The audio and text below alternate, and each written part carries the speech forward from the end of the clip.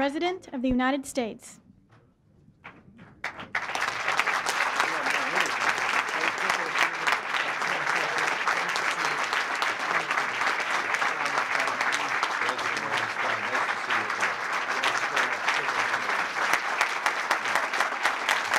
Thank you all very much.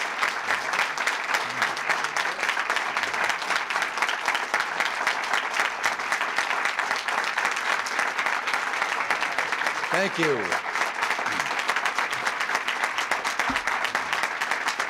Oh, please. Thank you all very much. I was thinking on the way over here what a great idea this event is, and wondering why we don't get together more often. Kind of reminds me of, it kind of reminds me of the fellow who asked his friend what the problem really was, ignorance or apathy. And the friend responded, I don't know and I don't care.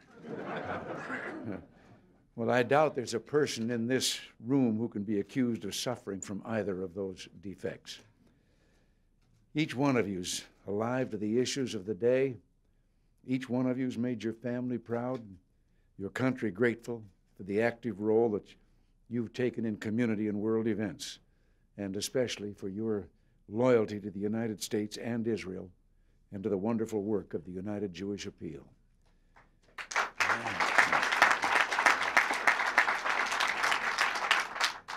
I believe you also know where I stand. As I look back in these last 7 years, I remember many emotional, many poignant moments. But few, believe me, will ever match those times I have spent with you, especially on those occasions when we commemorated the victims of the Holocaust and pledged to each other and the world, never again. Those of us in this room are as one on this point. We know what Israel is. We know what Israel means. And as I will tell the Prime Minister tomorrow, when it comes to Israel, the United States is not a bargainer or a broker. The United States is a friend and an ally.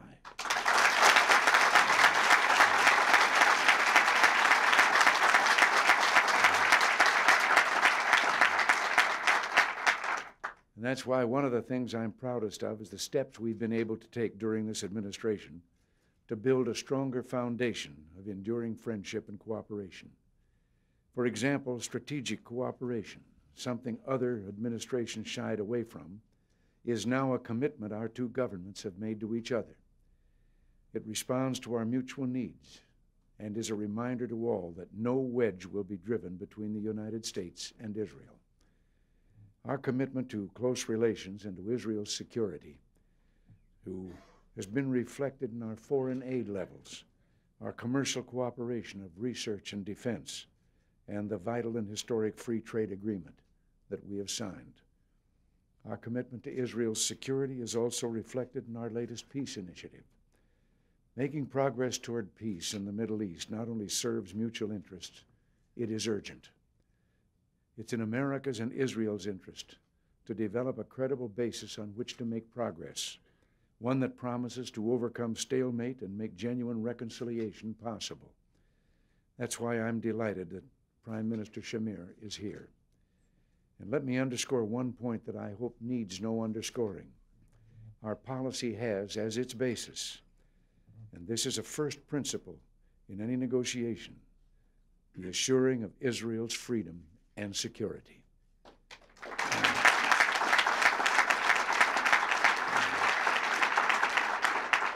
We will not leave Israel to stand alone, nor will we acquiesce in any effort to gang up on Israel.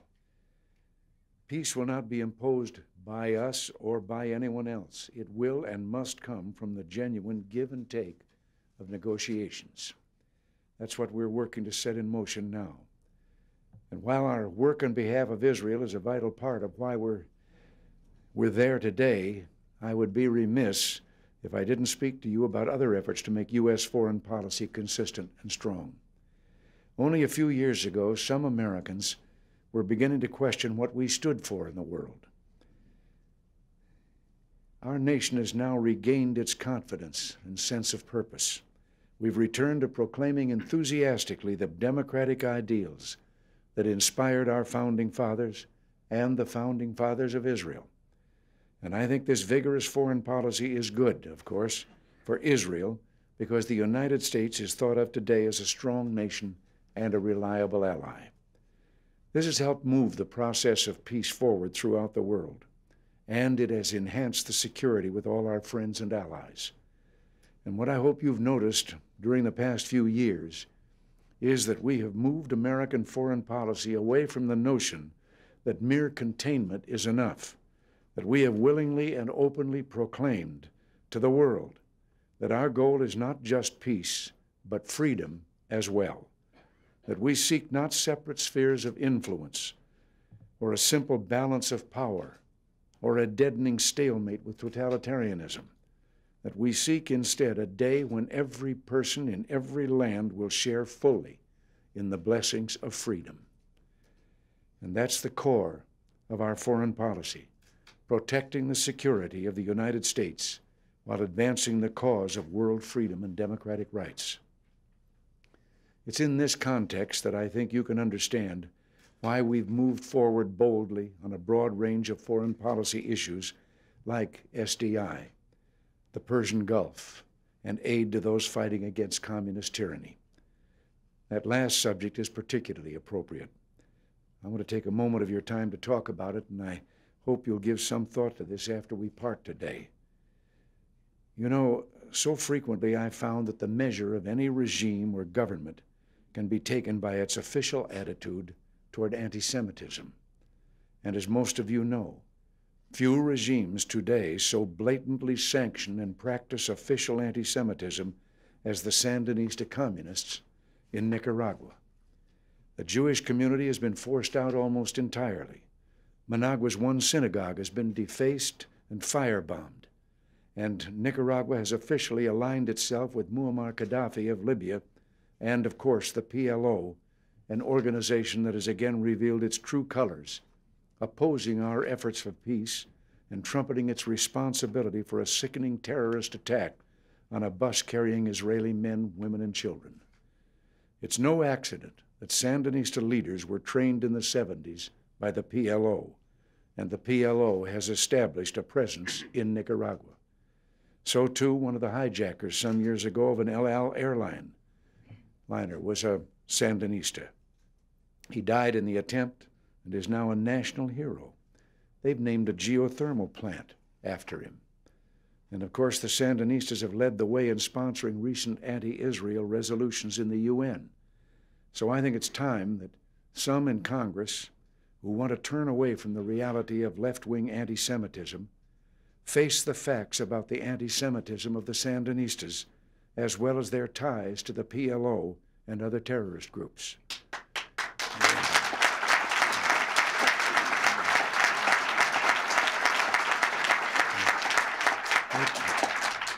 It is the Nicaraguan freedom fighters who are resisting this kind of moral corruption.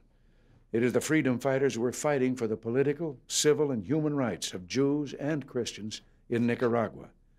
It is the freedom fighters who must be sustained and supported in this struggle. You know, I just don't understand the inability of some people to realize what the Sandinistas are all about. Only the other day, we saw newspaper accounts of the Castro connection in international drug dealing.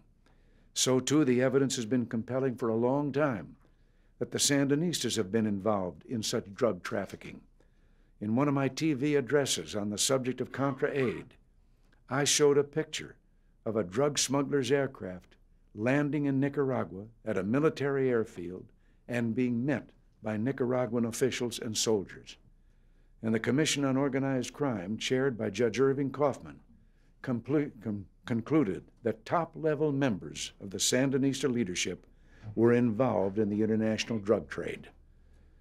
Well, anyway, the point that I'm making here is that all of us have a stake in what happens in Nicaragua, as we do in the fate of Central America in general. You know, many people early on said that we could not save El Salvador, and our aid package passed by only a few votes. And now democracy is prospering in El Salvador, Honduras, Costa Rica, and Guatemala. Nicaragua is the odd man out and a menace to the cause of regional democracy. But the struggle in Nicaragua goes on, and with Congress' help, we'll see to it that democracy wins there, too.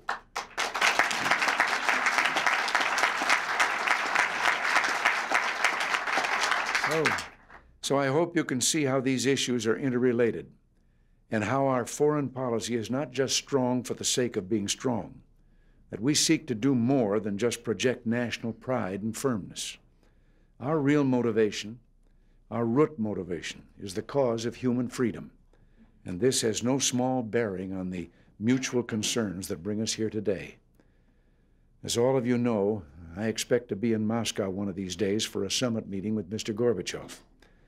As it was at the Washington summit and the summits before that, the issue of Soviet Jewry will, I assure you, be high on our agenda.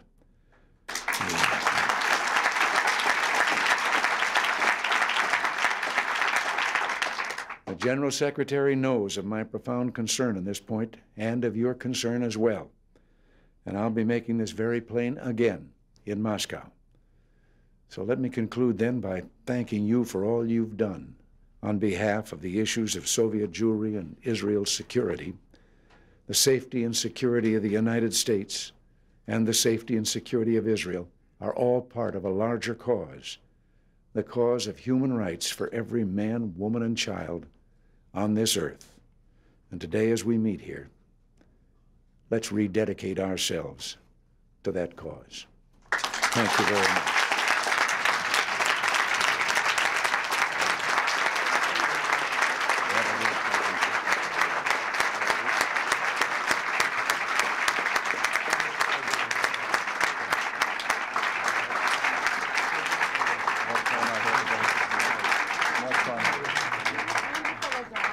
If everybody would please be seated.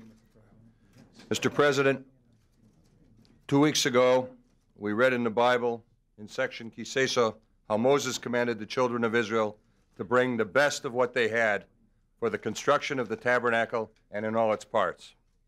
The Jews represented in this room are those kind of Jews who at that time brought all that they had, and at this time bring all that they had to this nation and to the world. On behalf of all of us, the members of the Prime Minister's Council, the officers, and the Board of Directors of the UJA, it gives me great pleasure to present you with this Havdalah set used each Saturday evening at the end of the Sabbath service. In the Havdalah prayer, we pray and thank God for His teaching us the difference between light and darkness, holiness and profanity. With this small token, we want you to become an honorary member of our Prime Minister's Council and want to thank you for your strong and deep commitment to the people of Israel, to democracy, and to human rights. Thank you very much.